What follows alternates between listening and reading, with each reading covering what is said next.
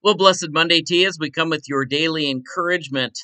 Now, I've been talking about how Revelation 20 is probably the most contested part of the book of Revelation, about whether there'll be a literal 1,000 years or whether it's figurative of the whole church age where Satan is bound and then finally released.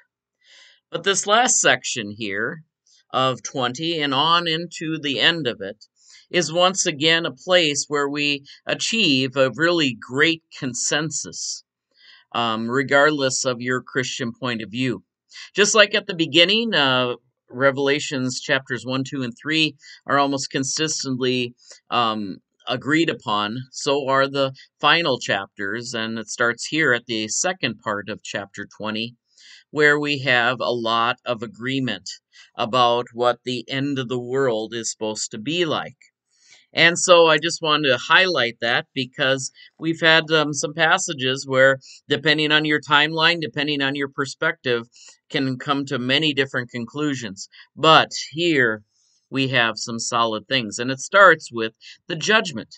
The judgment not only of the devil, but of all of those who have disobeyed, but also our judgment. So, but they don't highlight our judgment, and I'll talk about that in a little bit as we read in our passage here, Revelation 20, verses 11 through 15. Then I saw a white throne, and the one who sat on it. The earth and the heaven fled from his presence, and no place was found for them. In other words, everything. There's no caves, no rocks. Everything will be exposed. And that's the name of the book, Apocalypse, the revelation, the revealing of the curtain. And I saw the dead, great and small, standing before the throne, and the books were open. And notice it says the dead. It doesn't say the righteous and the unrighteous. There's not a separation here. It just says everyone will be judged. And that's the question we'll have to ask ourselves. What are you going to plead? What are we going to plead when we are before this judgment? Also, another book was opened, the book of life. And the dead were judged according to their works, as recorded in these books.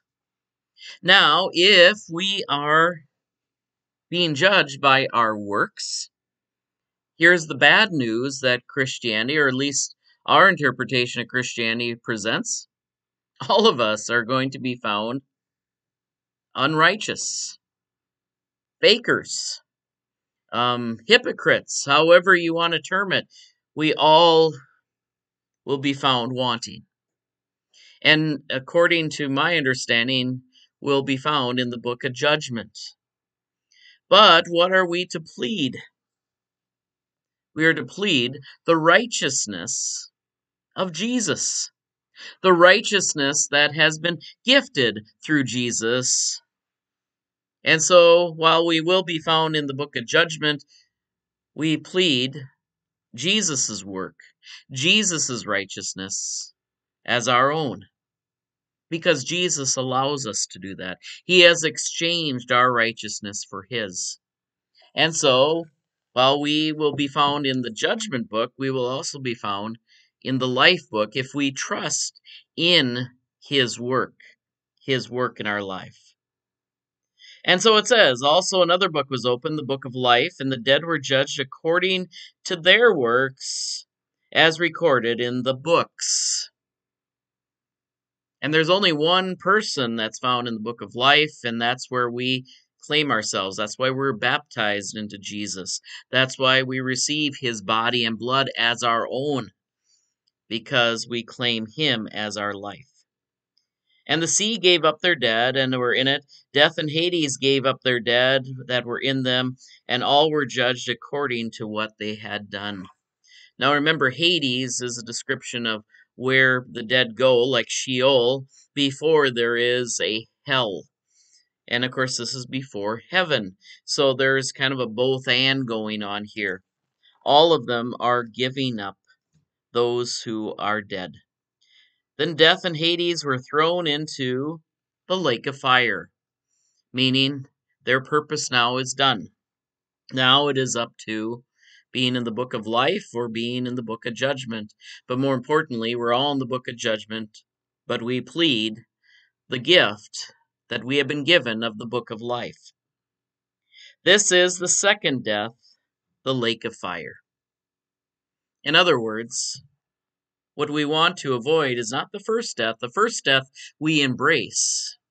That's where we take up our cross and follow Jesus. It's the second death, after resurrection, after judgment, that we plead to the Lord to avoid. And anyone whose name is not found written in the book of life was thrown into the lake of fire. And so it is our prerogative to claim Jesus's death and resurrection, to claim Jesus's righteousness, to claim Jesus's life. And so that is what is first described in this book.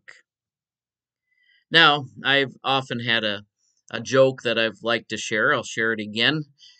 You know you're having not just a bad day, but a bad eternity, is if you're standing in line on the this book of judgment. St. Peter, traditionally seen as the gatekeeper, and ahead of you is Mother Teresa.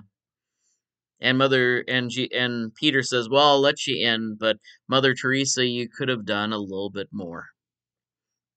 And you're the next person. What are you going to plead? What am I going to plead?" Because my righteousness probably doesn't exceed that of Mother Teresa's, at least in my mind. Maybe we've elevated it into an idol, which I think is probably true. Mother Teresa revealed in some of her private diaries, whether they should have been published or not, they have been revealed, and she struggled with sin, with not doing the will of God as much as any other person you could imagine. And I think that it showed a human side that we needed to see, that even the greatest saints have a struggle that we just don't understand. I know I've talked about that. So some will just all of a sudden, when I go through a struggle, they'll say, "I never thought pastors had to do that." And it's like, oh, yes. I never thought pastors, experienced nitpicking and how should I say, backstabbing and other things in the church. And it's like I've experienced it all and more with a righteous smile. You know, all those things that happen in the world can happen in the greatest of our structures, in the greatest of people. We all have fallen short of the glory of God. And I'm actually, the thing I'm always amazed at is that the kingdom of God and God's work keeps on going in spite of us. That, I think, is the truest miracle. But remember this is the judgment of the world. And we need to be prepared for it, to plead the blood of Jesus. That's why we talk about that being our righteous exchange, as Luther said. My rags for his righteousness. And that, my friends, is good news. So, even though this is the first part of the end, it is not the glorious part. We have Revelation 21 and 22, and that we will have a lot to talk about. God bless you today. We trust that these continue to be words of encouragement. We'll see you next time. Take care.